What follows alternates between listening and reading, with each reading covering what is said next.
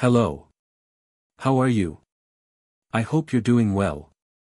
Today, we're diving into something truly exciting, the future of car technology. Imagine a car powered by nothing but water. Sounds unbelievable, right? But this might just be the game changer we've all been waiting for. If you're ready to learn about one of the most mind-blowing advancements in car technology, hit that like button, subscribe to Auto Intel, and let's dive into the future of energy. Let's start our topic. The auto industry is always changing. We know that. But are we about to see a whole new revolution? More and more engineers and scientists are now working to find real alternatives to fossil fuels. They are starting to challenge everything we thought we knew. Elon Musk has pointed out many times that Tesla builds the cheapest electric motors on the market, mainly because they have found a way to completely remove rare earth materials, which are normally very expensive. But even with this achievement, it's still not the cheapest or most groundbreaking motor Tesla has created.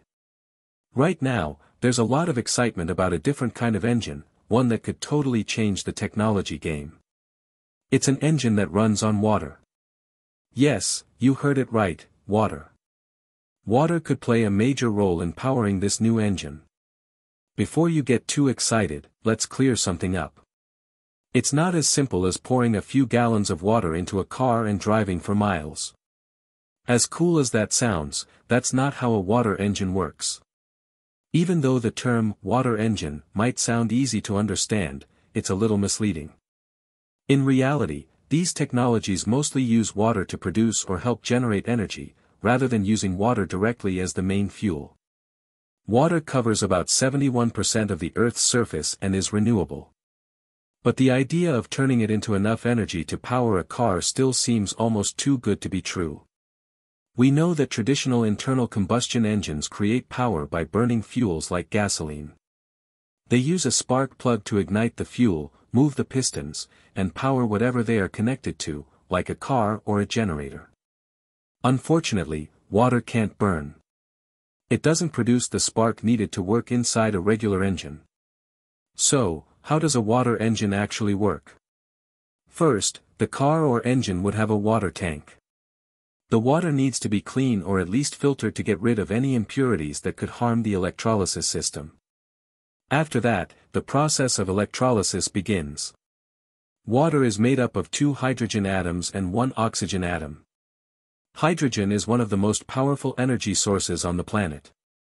But, as long as those hydrogen atoms are connected to oxygen, they can't be used as fuel. So, the first thing to do is break apart the molecule before we can use the hydrogen inside. Electrolysis is the process that uses an electric current to split water molecules into hydrogen gas and oxygen gas.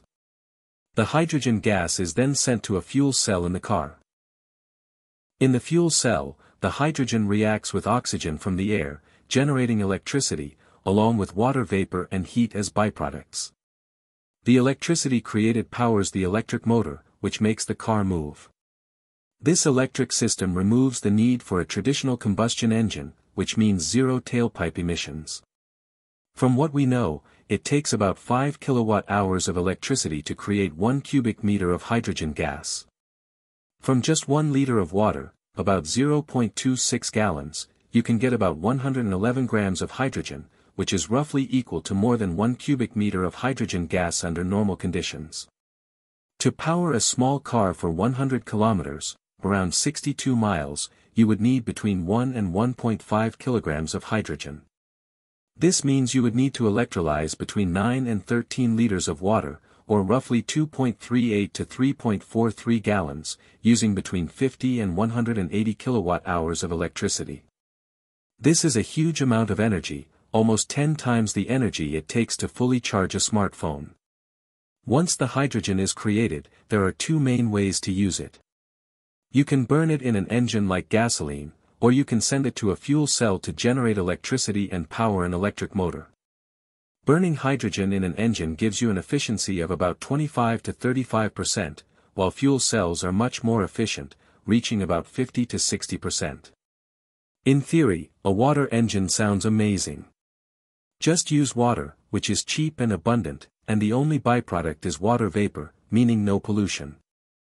If we could separate hydrogen from water quickly and easily, a water engine could completely replace gasoline, giving us a clean and sustainable energy source for the future. Some reports even suggest that, compared to traditional combustion engines, water engines using hydrogen fuel cells could offer better energy efficiency. This means that more of the energy stored in hydrogen would be turned into usable energy, giving better fuel economy and a longer driving range. However, when we look at things more closely from a technical and practical perspective, the water engine has some big challenges, much bigger than we might expect. To be honest, it's not really an EV killer at this point. To separate hydrogen from water, a lot of electricity is needed.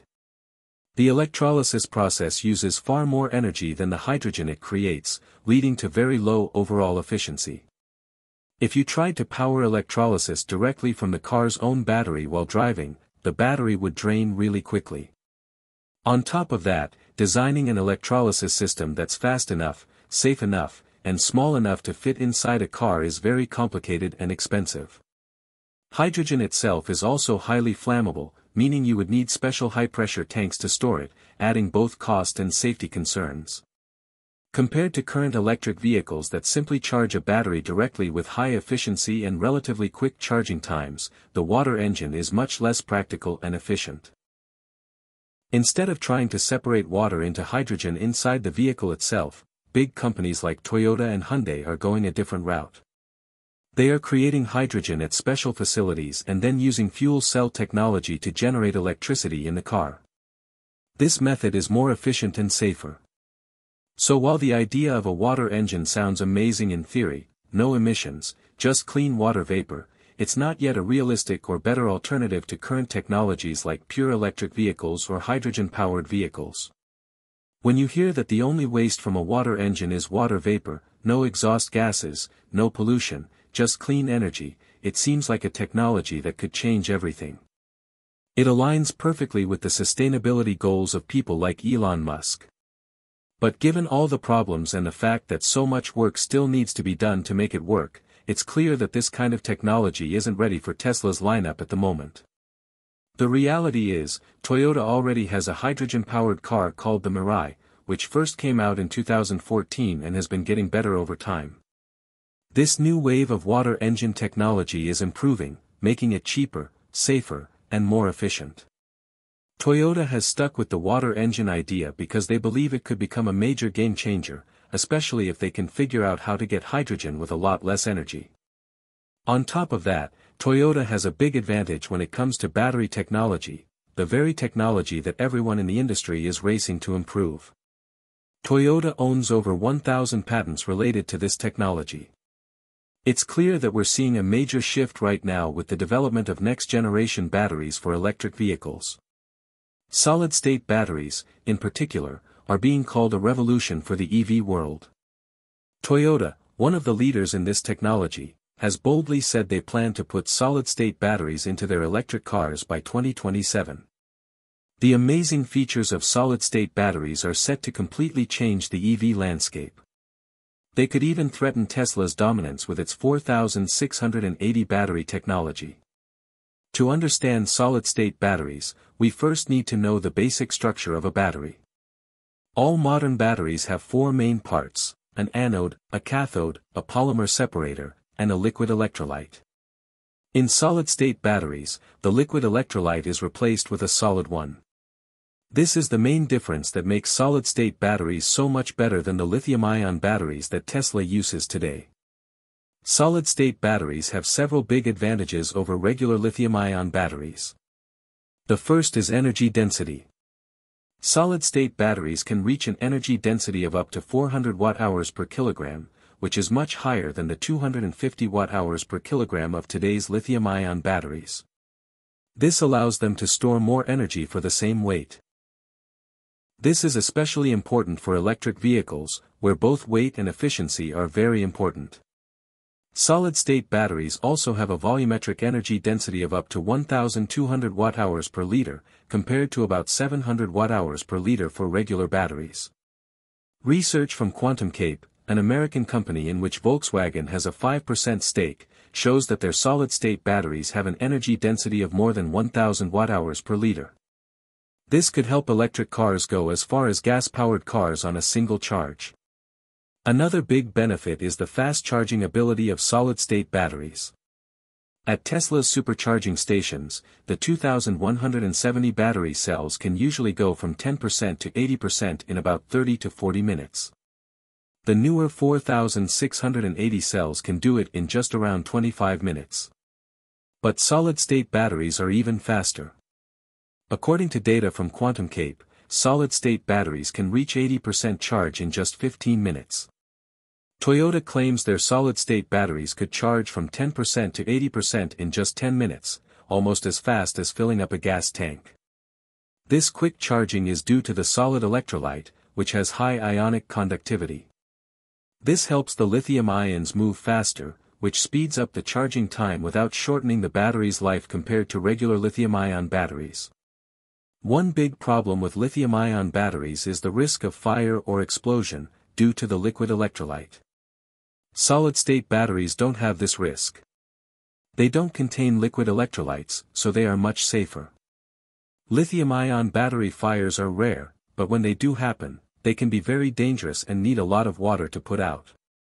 Solid-state batteries are also much more stable under extreme conditions, like severe crashes, so they are less likely to catch fire or explode. The main push for changing the car industry is the growing demand for electric vehicles, which are replacing traditional internal combustion engines. For EVs to become a mainstream choice, they must offer a driving range like gas-powered cars, with less time spent charging and longer-lasting batteries. One way to increase an EV's range is to add more batteries, but this is not the best solution because it increases the cost and takes up too much space. A better option is to create a new type of battery that's stronger, safer, has higher capacity, and charges quickly. But that's not easy. Solid-state batteries are still facing big challenges. One of the biggest problems is that they are expensive to produce. Manufacturing solid-state batteries is still costly because the technology is in its developmental stage. Despite their impressive potential, the production costs are still high, and researchers are working to reduce these costs before they can be widely produced at a large scale.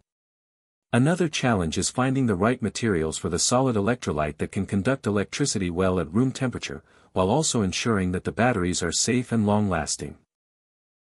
Furthermore, there is the issue of dendrite formation, which could cause short circuits in the battery. However, researchers are dedicated to finding solutions for these problems. As of now, solid-state batteries have the potential to revolutionize the EV world, offering longer driving ranges, faster charging times, and improved safety. But, significant hurdles remain before we can see them implemented on a large scale. It's an exciting area of research, and if these challenges are overcome, solid-state batteries could become the future of electric vehicles, offering a truly groundbreaking alternative to current battery technology. And that's a wrap. I hope you enjoyed this dive into the world of water-powered engines. Don't forget to hit that subscribe button for the latest updates on all things automotive and tech. Goodbye, and stay tuned for more exciting content right here on Auto Intel.